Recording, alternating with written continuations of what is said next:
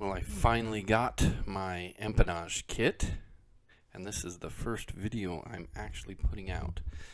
So, this is me unloading everything. The camera work probably needs a little bit of work, or a lot of work, I'm not really sure. But basically, the kit comes all wrapped up in paper. There's literally like a 50-gallon drum worth of paper that it all comes in. There's my dog. You'll see me just kind of putting parts on the table there, unwrapping stuff, getting it ready to be counted. I will save you the pain and not video me counting each rivet and bolt and nut, but I did do that. And believe it or not, there was like 3 things missing. There was a bolt missing, a couple of rivets, and one other thing, but very small things. I contacted Van, sent them a note and with pictures and whatnot, and they said not a problem, we'll send it to you.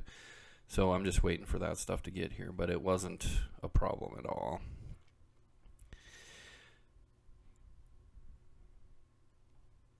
They even give you a book. It's kind of nice. Started reading it. It's very interesting.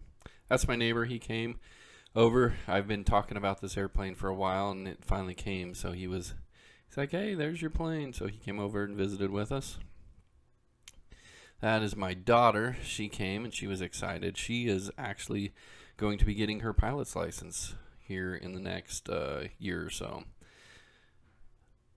My wife and the kids just showed up. That's me raising my hands, being excited. I was a little bit excited to get this project started, so I was having fun. The box that it comes in is a rather sturdy wood box with 1.5 million staples. So I was taking out the staples just to make sure I could save the wood and not puncture any tires or anything with those staples. So that's just me taking those staples out. Oh, and there's my Dr. Pepper. It'd be awesome if Dr. Pepper sponsored me and I would paint my plane Dr. Pepper colors. I love Dr. Pepper. There's the dog again, inspecting my work. And now I'm trying to figure out where in the world I'm going to put this thing so I can get the van back in the garage. There are some pieces and parts kind of taped down to the bottom there. Little pieces that I just unhooked and found room for. And then I cleaned up a little bit. I had some little pieces of carpet. I got that, see that gray carpet on that corner of that table that's sticking out there at the bottom.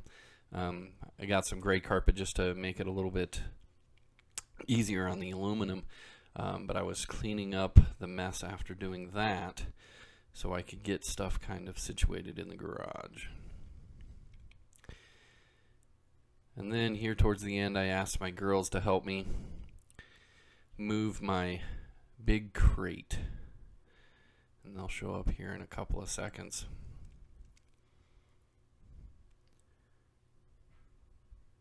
There they are. They're going to help me move it over to the other side.